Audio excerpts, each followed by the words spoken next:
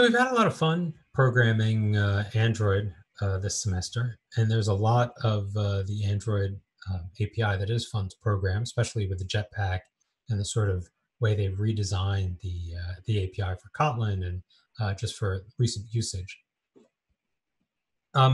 Today's topic is a little bit more, I don't want to call it the seamy underbelly of the Android API, but this is shall we say, some programming complications that arise due to memory management and other sorts of resource management issues in Android. So what do I mean? What do I mean by this is you might write code that you think looks perfectly reasonable and should just work. And maybe you even run that code and it does sort of just work. But under some circumstances, like when the phone is low on memory, it crashes or it doesn't work in some way. This can be very unsatisfying for you and for your user base. And so I want to at least give you an entree into this world of what happens when you're sort of under low memory, a low memory situation. Android, because phones used to have a lot smaller amount of memory, used to be much more aggressive about this, and these problems used to be much more prevalent. They've moved the line as we have more hardware resources to try to make it easier for programmers to be productive and less obsessed over whether their activity is going to disappear. That said, there are still cases we do need to worry about, and I do want you to be aware of the situation. And so a lot of the topics today are sort of programming bummers that might come up. You might get lucky and it might not come up, but either way, you should have the tools to deal with it. So let's take a look. So as I am fond of doing, I'm just going to run the demo to begin with, just to get us started and sort of see what we're dealing with. And what we're really dealing with, I have a bunch of buttons on top, and then I have a bunch of sort of data displays. And the first couple of data displays are about integers that are in my program. And then I have 3 edit text boxes. And the point of this demo is to show you under what circumstances does program state being saved in different parts of your program, how can it go away unexpectedly? Okay, that's sort of the point. And then there's a little bit of a grab bag feel to this project. I threw in a little bit of like, this is sort of a funny UI item, but I'm sort of proud of it, so threw it in here. And I bookmarked these things with images. Anyway, it's not going to win any awards for design. So let's start clicking, just because, boring to listen to somebody talk. So what is going on here? Well, as I click through this, something is changing state and is indicating this 1, 2, 3. And we'll get into the code in a little bit, but basically there is an integer. That integer is stored as a local variable in a fragment. That integer is stored as a local variable in a fragment, but it participates in this callback from the Android runtime about when the Android runtime wants to save my instance state. There's an integer in the ViewModel, just a local variable. There is also an integer in the ViewModel which participates in a dialogue with the Android runtime about when it wants to save my state. That's called the state handle when we're talking about the ViewModel. It's called the SavedInstanceState when we're talking about fragments or activities. 2 different terms, kind of the same thing, but the API is a little different. The SavedInstanceState came first. It's a little clunkier to use. ViewModel came second, a little bit nicer. So worth the complication. But so these are sort of, sort of a local variable, and then a managed local variable, a local variable in the ViewModel, managed local variable in the ViewModel. And then I threw in an edit text box here because there's some interesting properties to edit text in particular. Okay, so You know what? Let's go back to and you know, I'm cycling through three states. Let's actually take a quick look at what these variables look like, because I want you to have a sense of that. Because once we start clicking these other buttons, sort of things are going to happen, and I want you to be prepared for it. Okay, I always like to start a main activity. In this case, main activity is quite simple. There's not a lot going on here. You know, I use the navigation controller because I'm starting to become a believer in the navigation controller. It does some things for you that are nice, but that's really about it. And I just log whether save instance state ever gets called. And oh, it actually will get called, but there's no state in our activity because I wanted to focus this on fragments, and I sort of like this model of a single activity and multiple fragments. And so the state that we're most concerned about is fragment state.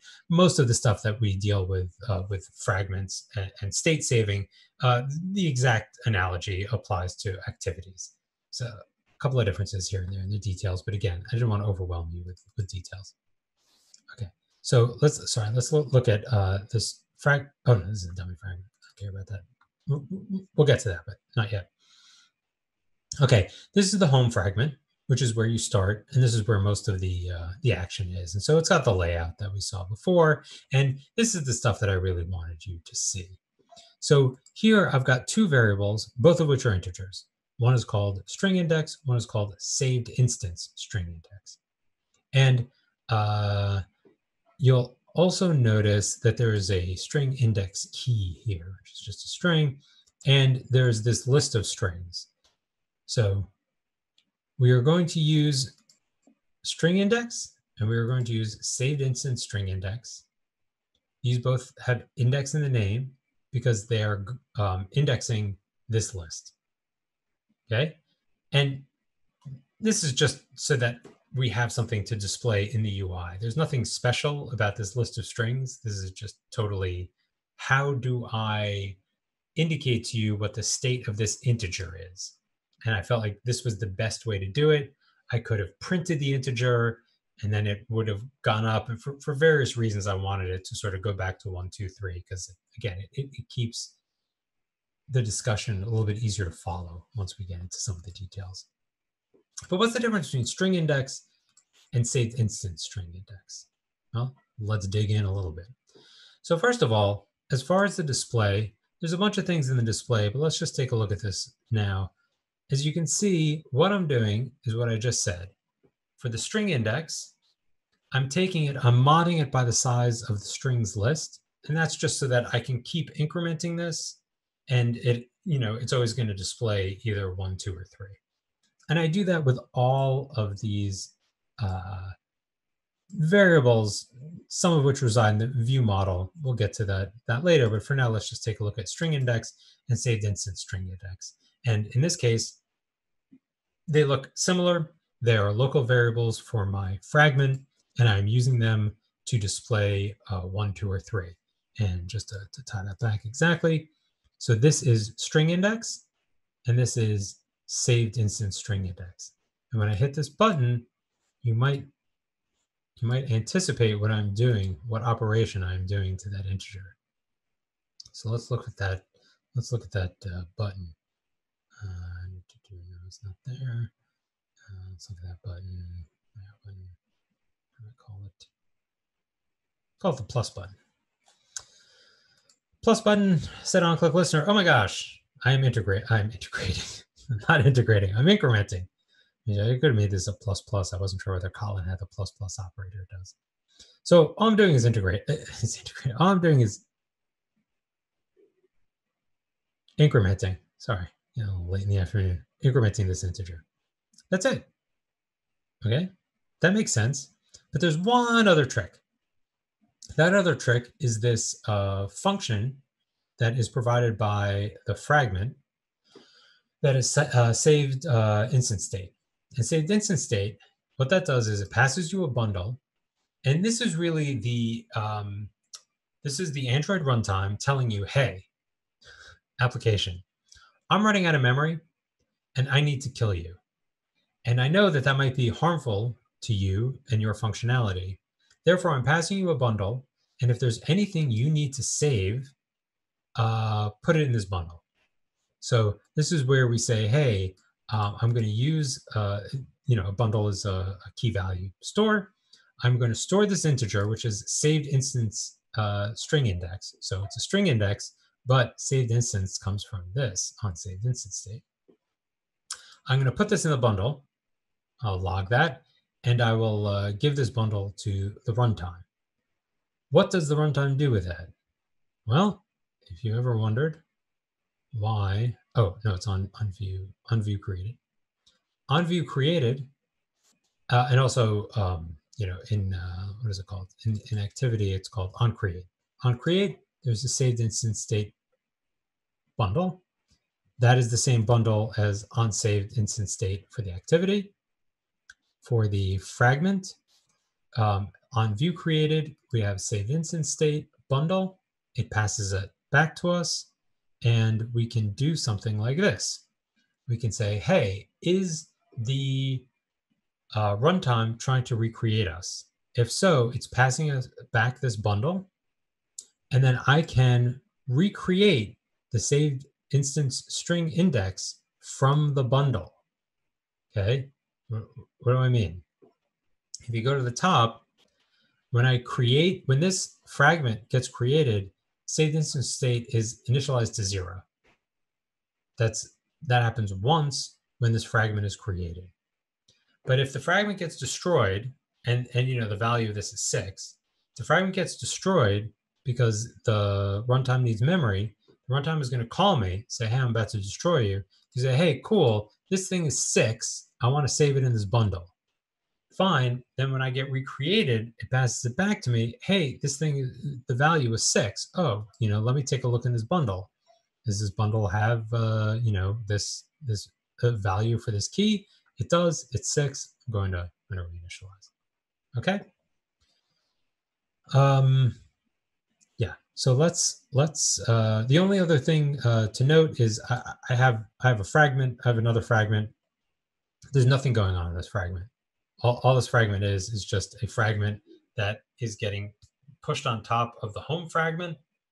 And the thing, that you sort of have to know, we did some manual fragment transactions. And when you have a manual fragment transaction, you can either add a fragment on top of another fragment, which does not remove the first fragment, or you can replace. By default, the navigation replaces. That's good for memory usage because it means there's only one active fragment at a time. And it minimizes, if there's anything transparent in your layout, you will see the other fragment behind it. And so the navigation framework does a replace. But when you do a replace, there's a gotcha. So let's take a look at this. So our first gotcha. So we're going to increment this so that everybody believes that 2 is the correct number. And then we are going to hit this frag button. And just so you see, what does the frag button do? The fragment button has an on-click listener, and all it does is it uses navigation to go to the dummy fragment. Okay. So when we hit the fragment button, we go to the dummy. So just consume memory. It's actually it's not. It has nothing to do with how much memory it is concerned. It's the fact that the dummy fragment is on the same backstack as our home, and it is replacing the home. Okay. Then we're going to kill this thing, and when we come back, oh my lord, what has happened? Fragment local now disagrees with these other from these other 2. Why does it disagree? Well, it turns out that here we go. When a fragment has replaced us on the same backstack and is then popped, onViewCreated gets called again. If in onViewCreated you do something like initialize a local, which is a perfectly reasonable thing to do, you are going to potentially have a problem. Okay, because onViewCreated is being called again because we need to recreate the view of this fragment because it was it was eliminated, it was replaced, and now it's coming back. So this is one case. This is the first case where the state of our local variable might not be what we think it is because of sort of what the environment is doing. So in this particular case, I've talked a lot about memory usage. This is not memory use. This is a case where because it needs to create the view of the fragment again, it is going to execute this. And a lot of times we think of onViewCreated as sort of like it only happens once, but it doesn't only happen once. So it's not a good place to initialize variables. Yeah, that's our first gotcha. Now we want to get into this memory use thing. Here, sorry. The other thing I wanted to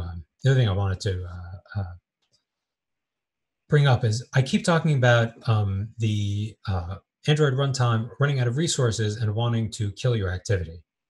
This is also killing your activity. I'm a user. I just kill that activity. That's not what I'm talking about. We are going to get to when the user force quits your activity. That is something that you potentially are interested in sort of figuring out when that happens. But for the most part, the stuff we're talking about is when the runtime is killing your activity, not when the user is killing your activity. When the user is killing your activity, it's a little bit like sort of all bets are off, right? Like, you're not given a chance to sort of save your state, but that's also because the user sort of knows that I killed your activity. So when I start up again, it's as if your activity is sort of running for the first time. So that's sort of an acceptable thing, but it is something to keep in mind. We're not talking about the user force quitting, and in this case, also note that all of our local state has reinitialized properly.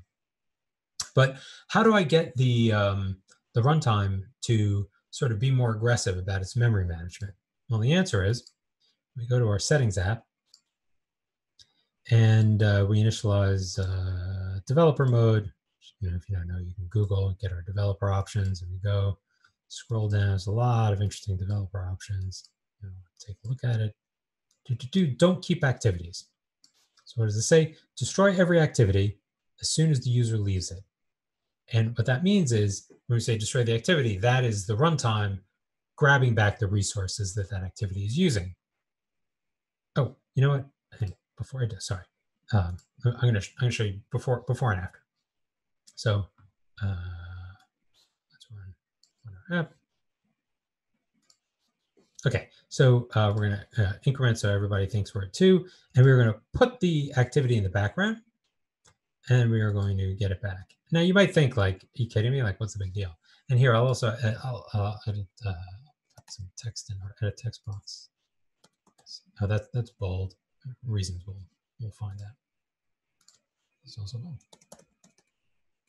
Okay, and, this is arbitrary text, right? This is not meaningful. But if I go in the background, I come back. Oh my gosh, the text is all still there. That's great. Focus, and if I bring something to foreground, and this things sort of look good, right? Things look like everything is functioning properly.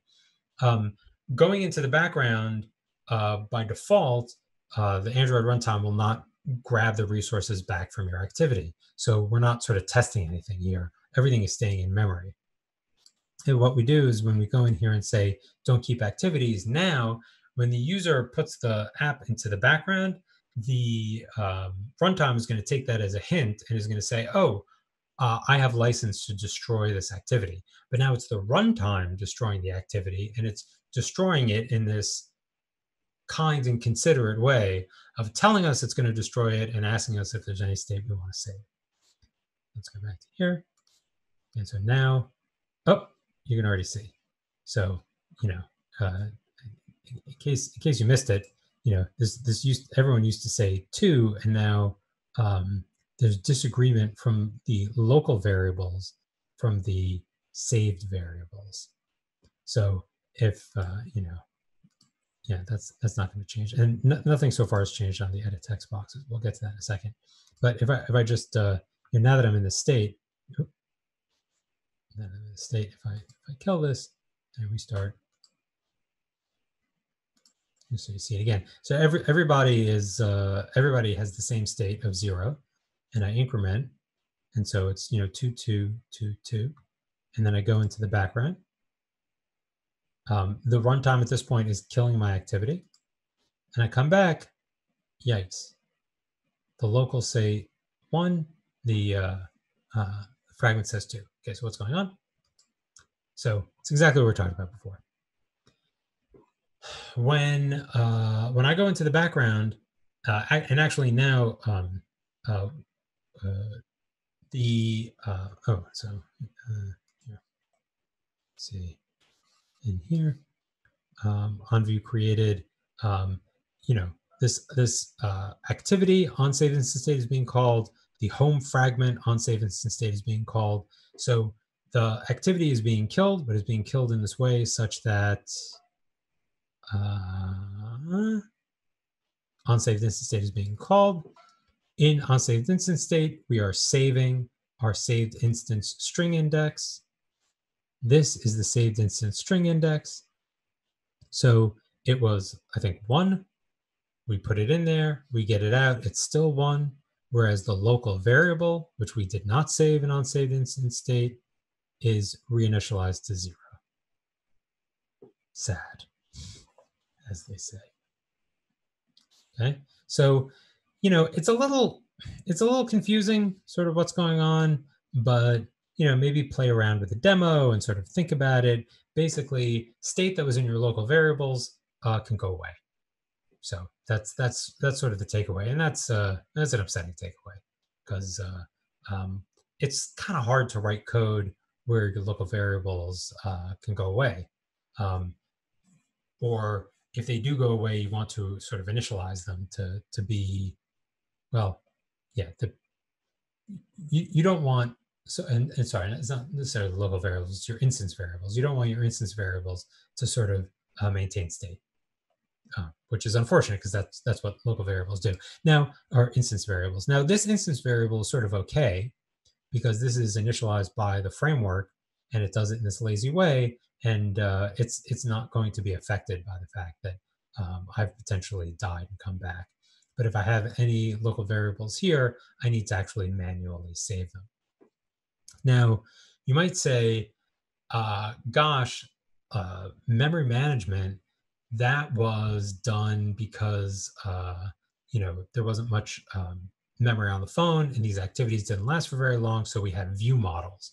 And view models are supposed to get us out of this problem because a view model is supposed to stay in memory for sort of as long as possible. The problem with that is that the view models are associated with an activity. And so when an activity is destroyed, its associated view model is destroyed. And in our particular case, no, I don't say it here, but this activity is the one that creates the fragment, and then the home fragment make sure that the view model is initialized. So this view model is associated with this main activity. When we go into the background here, you'll see this message from the main view model, which is that is being cleared. What does that mean?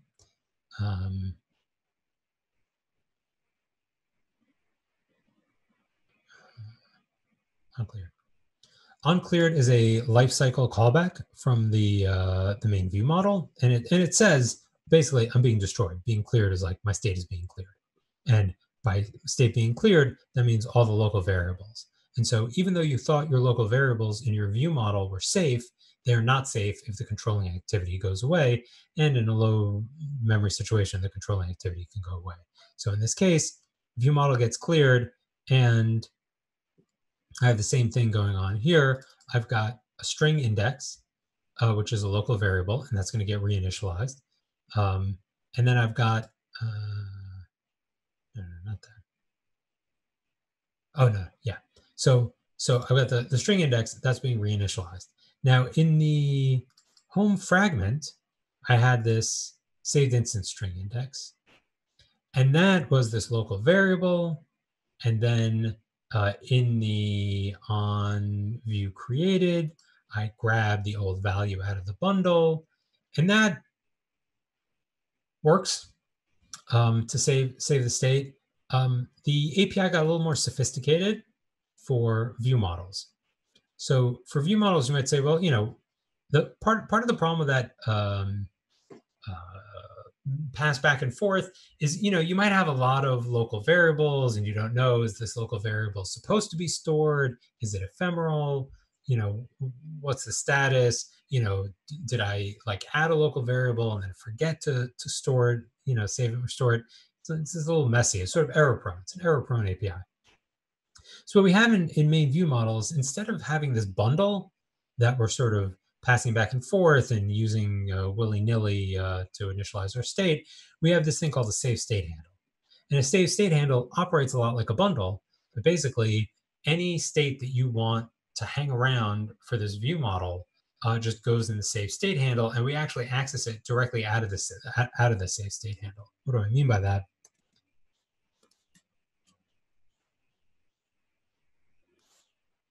I mean, well, let's not look at that. It's a little complicated. I mean, is this. So let's not look at crook, because that's a little. The next level of complicated. Yeah, here we go. Okay, so yeah, this is so just like in the home fragment, we had a string index, which was just a local variable. Here we have in the view model, we have a string index, which is a local variable. Then we also have a string index that we are storing in the SavedHandle state. So we call state.get, and we give it a key. It's our handle index key, and we give it a default value, which is 0. And then we have increment this string index, and you can see every time we access this, we access it via the state mechanism. So state.get, and we have a default value. We add 1 and we set it. Right, and this is sort of, so there's no local variable that we are using to cache this. We are actually just keeping it up to date in the state object, which means we don't have to have a callback, an on instance. We don't have this. We don't have this callback. We don't We don't have the onSavedInstanceState callback. We don't need the onSavedInstanceState callback in the view model because we're using this SavedStateHandle interface, getting and setting. But it does mean we don't have a sort of nice, simple local variable. We're constantly dealing with this key. Okay, and the upshot of this, get back to here, is when we go in the background, we come back. Whether you are saving state via the onSavedInstanceState callback, or whether you are saving state via the ViewModel state handle, the effect is the same. Even if Android recoups its resources, your integer is okay because it is being saved and restored for you by the runtime. Okay. So that is the point of sort of these 4. So in general, let's take a step back. So what's the takeaway? So if you're writing an app, sort of what do? The main takeaway I want you to have from this is try not to use local variables to save your state. Sorry, instance variables. Local variables are perfectly good, but instance variables are not so good. If you do have to have an instance variable, try to put it in the view model. And if you are afraid that your view model might go away, put it in the SavedHandle in your view model. SavedHandle and view model, you're pretty safe. There are some cases where this is actually kind of difficult, and this was an unfortunate thing. I have all this code for taking pictures, and that picture taking code has what I thought was a simple function pointer. And I thought, all right, well, I want to make sure that this function pointer, once it's assigned, stays assigned. So I figured I would put it in my view model, and I figured I'd put it in my saved instance handle. I ended up getting errors because what I thought was a simple function pointer that was coming from the main activity actually has a reference to the main activity. And that's sort of a no-go. You want to keep simple data types in this saved bundle. Things like integers, strings, lists of integers, that sort of thing. Once you get into complicated objects like fragments or activities, Android doesn't want to save those for you for good reason. And unfortunately, when you do callbacks and you do lambdas, it ends up saving a reference to it. So, there are times when you can't use this persistence mechanism, but use it when you can. And beware, and maybe the most important takeaway is beware if you have weird issues that crop up sometimes on your phone. And if you are having trouble recreating those instances, go into settings, click that don't save activities, and then do this kind of thing that I'm doing here. You put it in the background, you come back and sort of see what happens. Okay, because that will give you some insight. And then you probably do want to undo that settings and that keep keep activities, because it will mess you up. Okay, so that's that's the sort of high level thing. I now wanted to dive into a couple of more details. In particular, we were looking at integers because they're nice and simple, but let's look at edit text. So yeah, if I had a 1 in here, I had a 2 in here, just for the heck of it, I had a 3 in here. These go in the background, these come back, and hey, wow, they're all still there. So you might say, gosh, that's weird, because when we did this experiment for integers, basically, it wasn't so nice. It didn't sort of happen that way.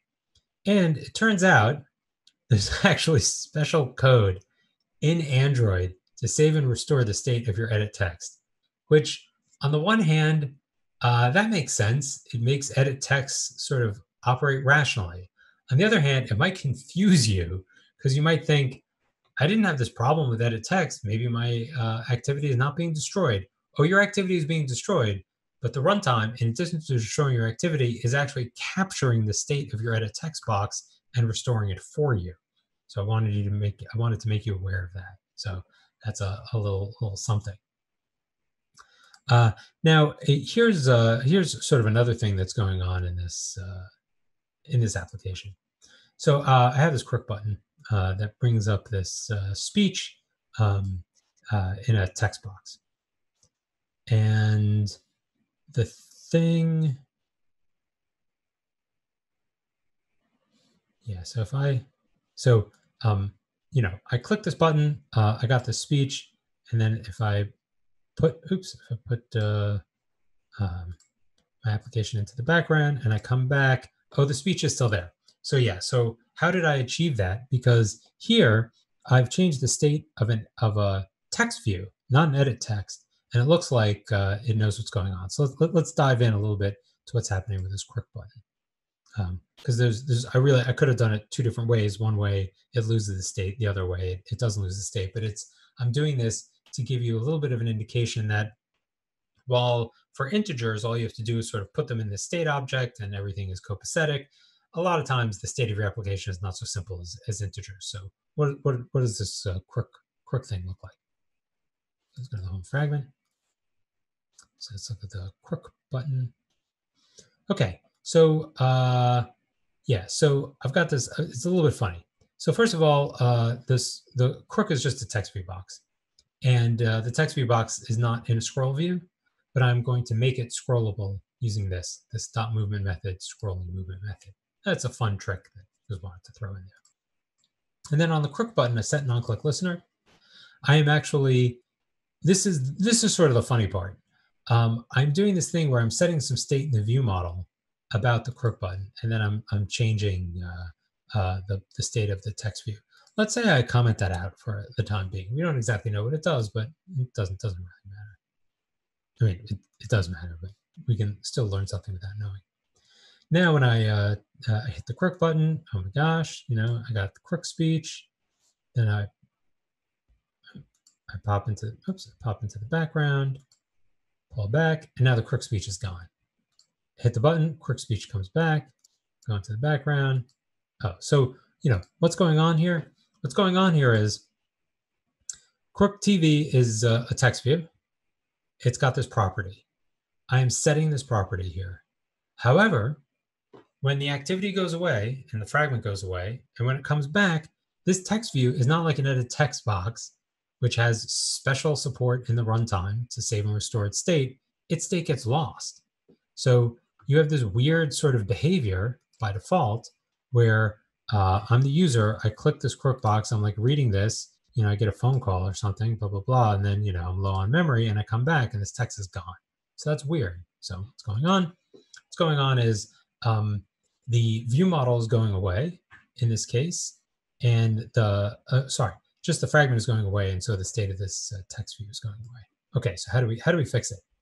Well, we need some persistent state in the view model that we are then going to check when we have to recreate our view. And if that persistent state says, hey, the user has already clicked on the crook button, let's get that string and reinitialize this text view. So in the very simple case of an integer, reinitializing an integer is pretty simple.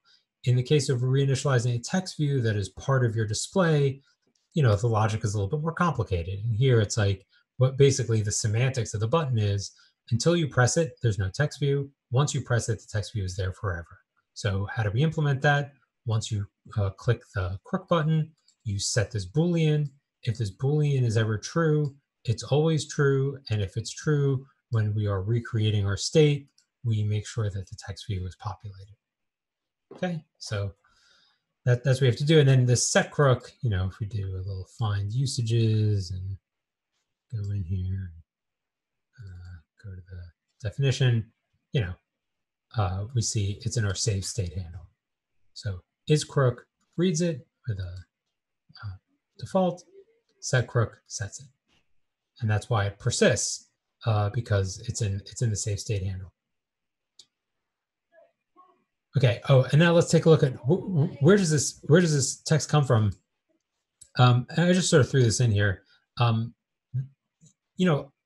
We've occasionally given you apps with some state that text files or a database, JPEGs. You can put anything in this assets directory, and then it is accessible to your code. And how is it accessible? Here, I actually put the I put the text in put the text into the state. This is a Android view model, so I can get a reference to the application. That gives me a reference to this assets object. An assets object is essentially a reference to that directory. I can open up a file in that directory. I can read the file into a string, and then I strip out the carriage returns and new lines, because that way it, no matter what size I put the text view, the text is properly justified. There's no internal new lines and character returns. Of course, I could have eliminated them in the text file, but I wanted to just throw the text file in as is. So what this is doing is this is reading the crook file, and it's reading it once when the when the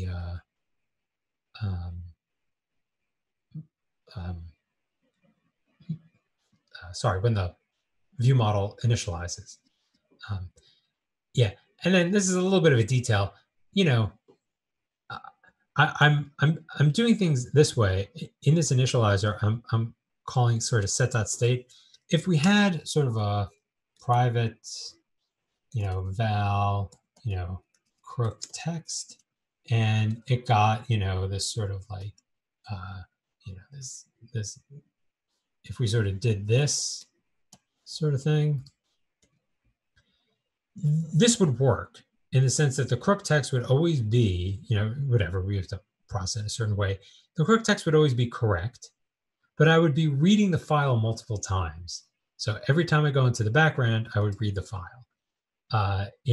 When I do it this way and I use the SavedInstanceState, I'm only reading the file ever once, and then I have the string in memory and I'm passing it back and forth to the runtime. If you don't follow that, don't worry about it.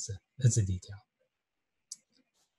Okay, so that is the crook text, and it is a little bit of a sort of tutorial on how just this underlying mechanism of how I save state in the case of the runtime reclaiming resources, how that translates into the behavior of my app often requires a little bit more thought than just shove it in the SavedStateHandle.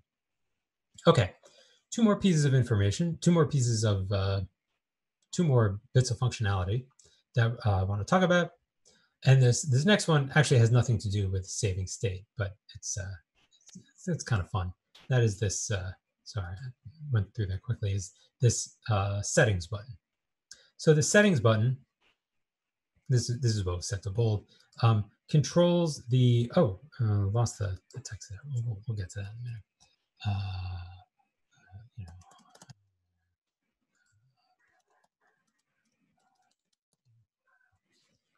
It doesn't really matter what the text is. So this preferences is setting whether the text is bold and the size of the text for the bottom two versions, not for the top one. And I want to show you a little bit about why I am demoing this and what these text boxes are. So if we go into the layout,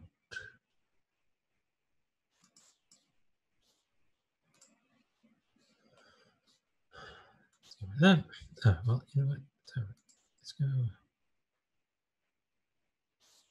So this, somebody's upset about something. So if this edit text is just a regular old edit text, there's nothing special about it. We don't do anything. We don't interact with it in our program at all. So whatever the default behavior is, that's what that gets. This next edit text, we use the handle. We use the SavedStateHandle to try to save the state of it. And basically, that's going to save the state of it in these cases where the runtime is trying to reclaim the resources. The thing is, the runtime is already doing that for the edit text, so we're not going to be able to tell the difference between these two things. And then this one, which is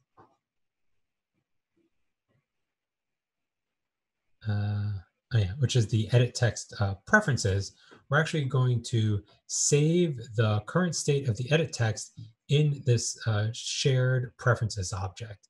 And that shared preferences object is persistent in between reboots of the application. So that's where we're going to get this behavior where even if the user force quits our application, we still have the information that's in this shared preferences object. So those are the three levels of edit text. And then the other thing that's sort of interesting is this settings preferences fragment. So when we get into the preferences, this screen is created by this fragment. And it looks different from normal. There's no sort of layout. So it turns out that Android gives you this ability to specify in XML it gives you a whole language to specify settings. And so it will dynamically create the layout based on this XML. And when this is a checkbox, when you check that box, what Android is doing is it's using this key to save true or false based on this checkbox. So, it's sort of a funny thing is that Android is doing this layout, and when I click, and this is now true, and when I go back here, if I look for this pref text bold key in this thing called a settings object, I'm going to find that it is now true. Okay, so this is interesting because one, it's a way of getting more functionality into your app with writing less code. And then two, it sort of makes us aware of this shared settings, so it's called shared preferences object.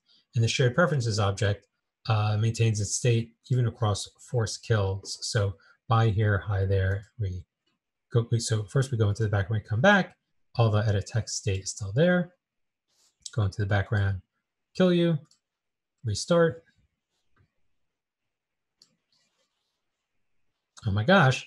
So you notice two things. This text is still at the same size and the same bold value. And then this text is actually exactly the same. So what's going on with that? So let's take a look. In the home fragment, one thing we are doing is adding these text change listeners. So we've seen these before.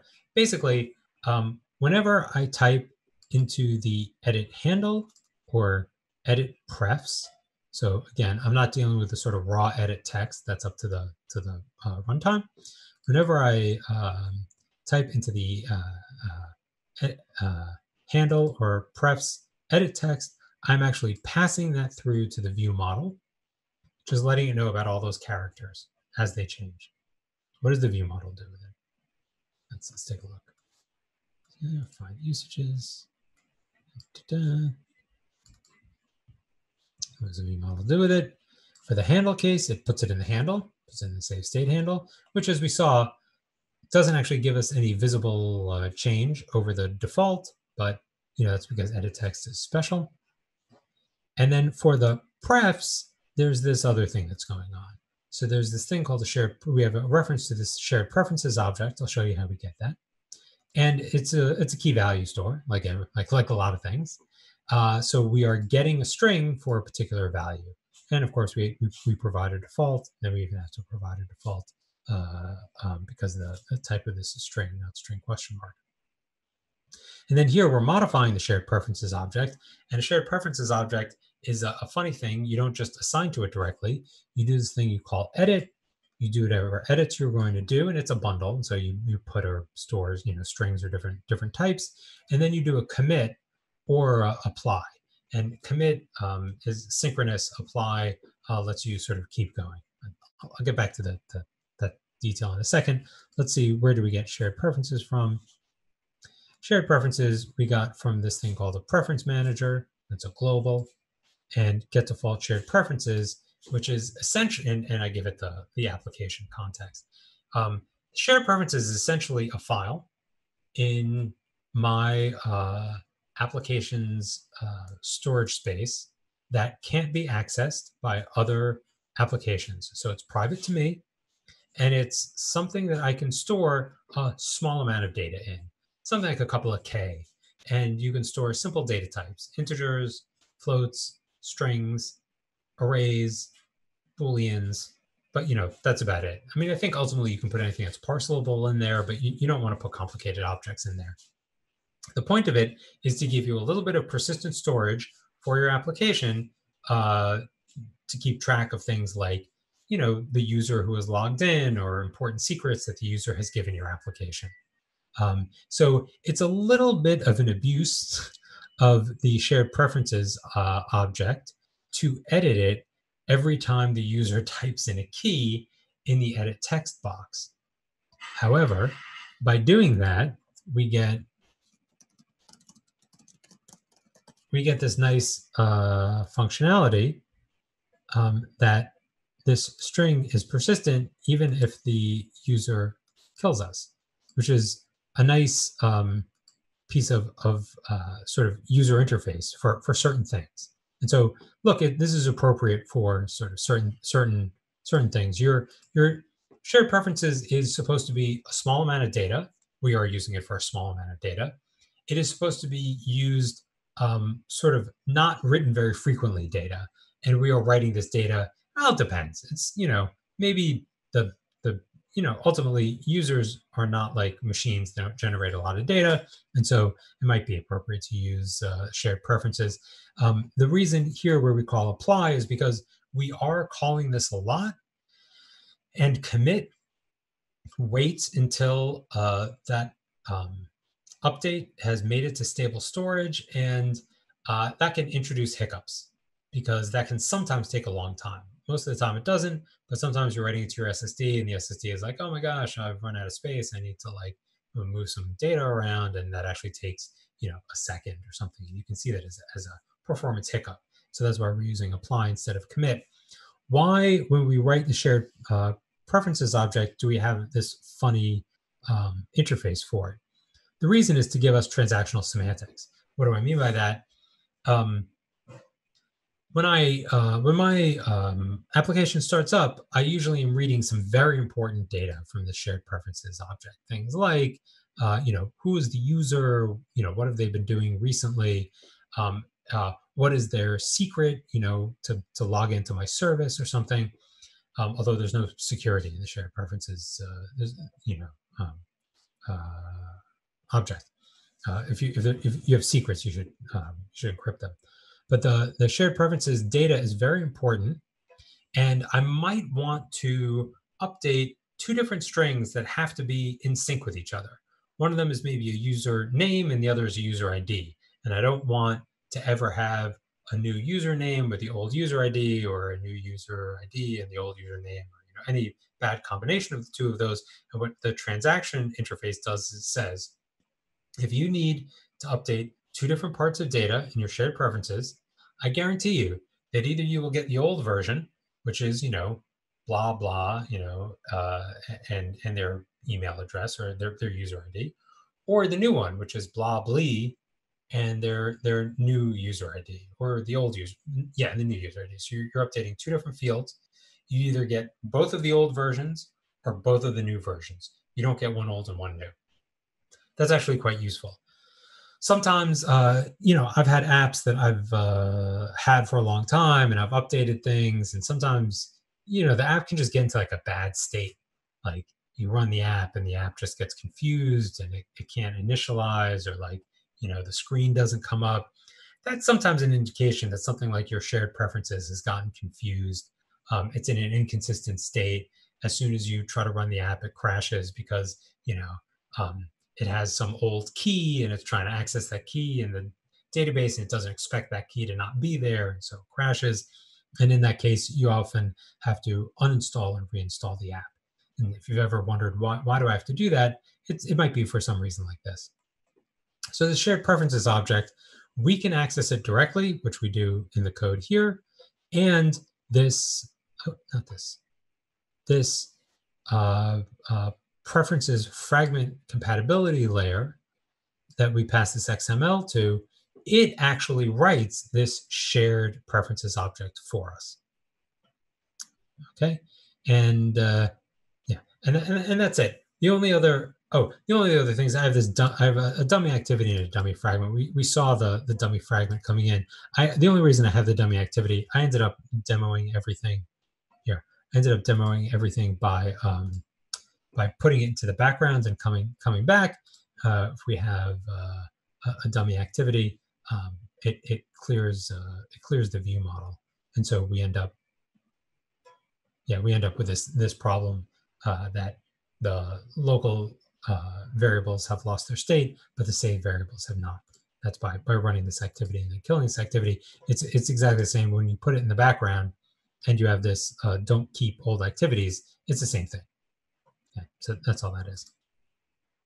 All right, so a long walk through a bunch of mechanisms in Android to save your state, but I wanted to show you these different scenarios that can happen. For our class, you can pretty much guarantee, you can pretty much assume that I'm not going to test your code under low memory situations. That's sort of beyond the scope of the class.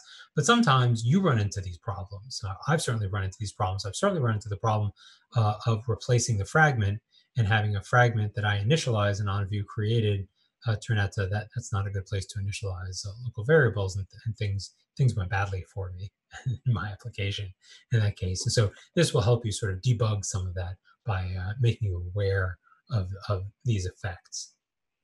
All right, so get out there and save some state.